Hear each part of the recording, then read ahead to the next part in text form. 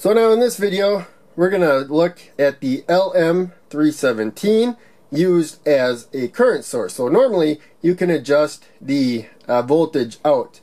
Now we're going to set a current. So it's not the typical use for it, but it is a use for it. And what it does, it actually sets a voltage across the resistor from the output to the adjust. As you can see right there, it's going to set 1.25 volts. And if it's a 100 ohm resistor, we just do Ohm's law. Take the voltage divided by the resistance, you get the current in amps, and that's the same as 12.5 milliamps. So that'll be the current from the adjust pin there to ground. And that's even as the input voltage changes. So I should have deleted that, erase that. I have it from the last video, but it'll work 12 volts just fine. So in any case, I'll grab the component, and you can see the pin layout right there. So left pin is the adjust pin that you see right there, and that's where we're going to have that white jumper. We'll look at that.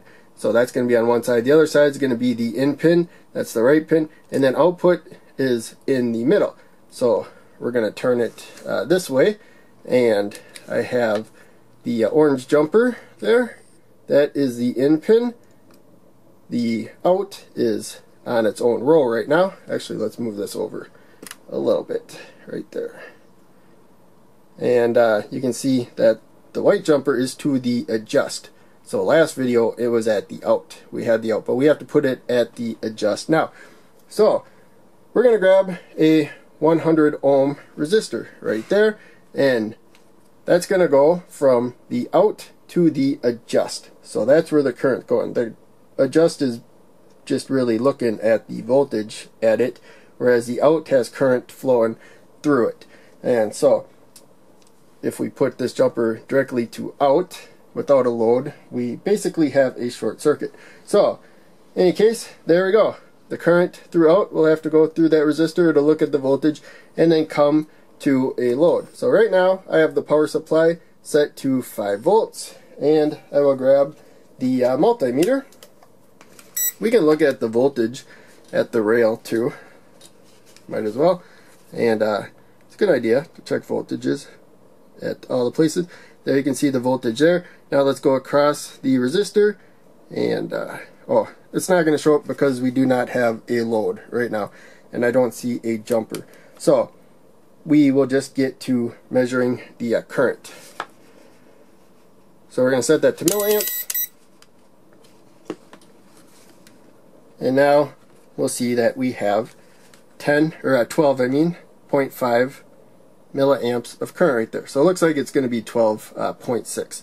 That's what I was getting earlier. So not exactly 12.5, but pretty close to spot on. So again, that was with 5 volts and no load. So what we're going to do is, you can zoom in closer, grab a red LED. Color does not matter, although the green might block a little too much voltage. But there you can see we still have the same current. Green LEDs block a little bit more voltage, and as you'll see as we add another LED, now the current went down. That's because these are dropping voltage. That needs more voltage from the supply than it's going to provide to everything, and so we're losing too much voltage. So what we're going to do is set this to that 12 volts that I originally put on there, and we'll be able to light 2 or 3 more LEDs. So first we can look at the one that we got on there. So you do have to have enough voltage from the supply. So it's still 12.6 even though we made a lot of changes. And again, remember, LEDs have to go in the right way.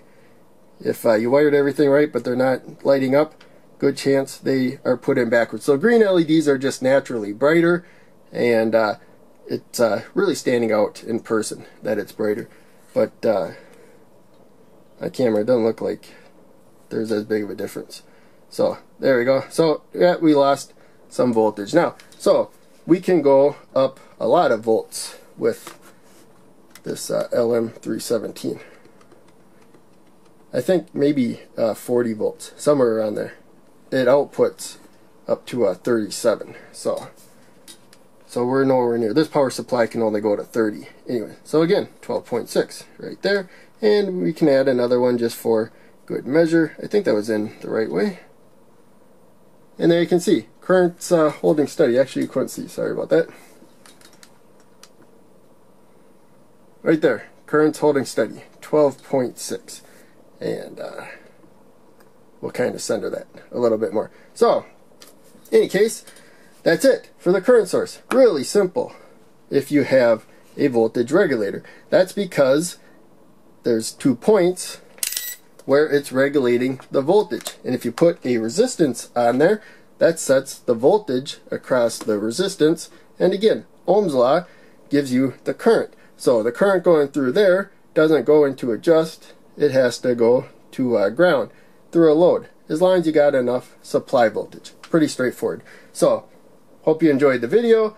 Make sure you check out one of the other ones that I'm posting. Click like, subscribe, the bell, and all that. Make sure you donate to Patreon if you can. That would help out a ton. I will see ya in the next video.